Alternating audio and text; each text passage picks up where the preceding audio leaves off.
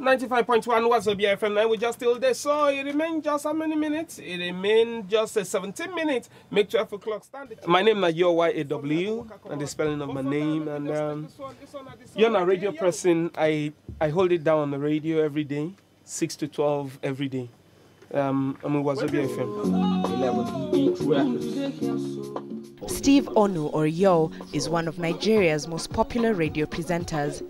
His Make Una Wake or Wake Up morning show on Wazobia FM brings listeners a mix of music, comical segments and news, all done in Pidgin English at a time when most stations broadcast in standard English. We're going to enter the next bam bam dim dim. Mati don't stand the chim to give us waiting day for news. No touch a dial. You don't carry this talk to give all the people where they do medicine. See me they careful. So that all the medicine whether they do inside we country, they make sure say bad chemical, no they miss out. I think Nigerians actually we speak Pidgin a lot, and a lot of people that are down there. We have more people down there that we have those up. Even young guys too. We don't even make them. Most of them still not Pidgin than they speak. So I think that's just the major reason.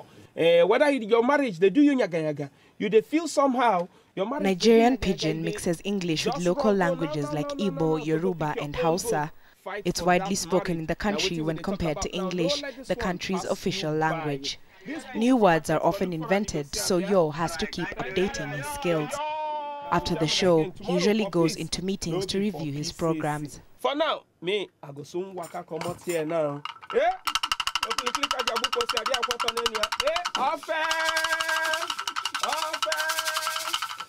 I don't disappear. As soon as they hear my voice, so I know they again. I know they hear again. So I'm going straight for the meeting. Meeting later. Later. Variations of Pidgin are spoken all over West Africa and the Caribbean. It grew here in the 1900s when Nigeria was under British rule and English was introduced as the common language between over 500 others spoken here.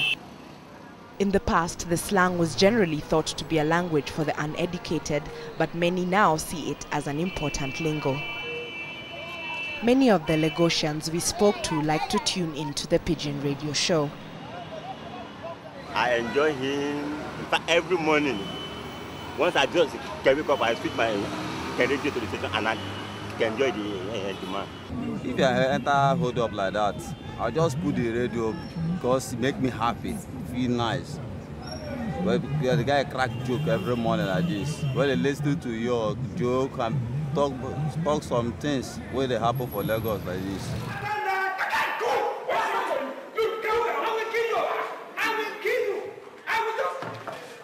Yao also doubles up as an actor and MC when free.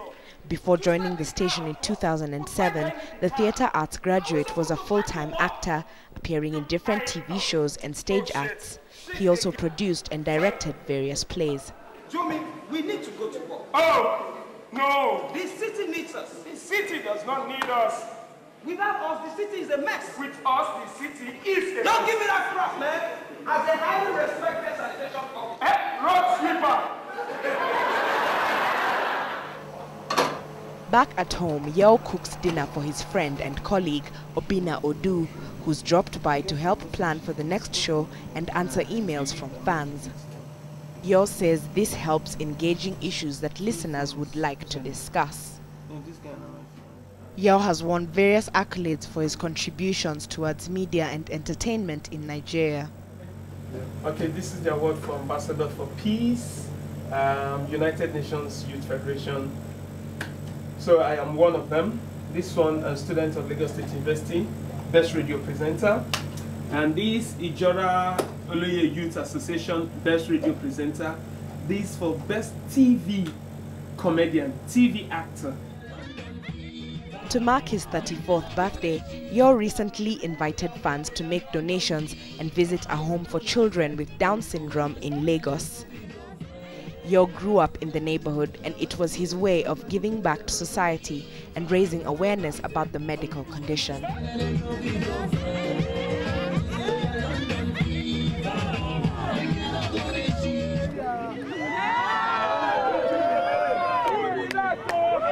The one thing that I have observed about him is his humility, because in spite of his popularity, he is still very down to earth. And he reaches out down to everybody.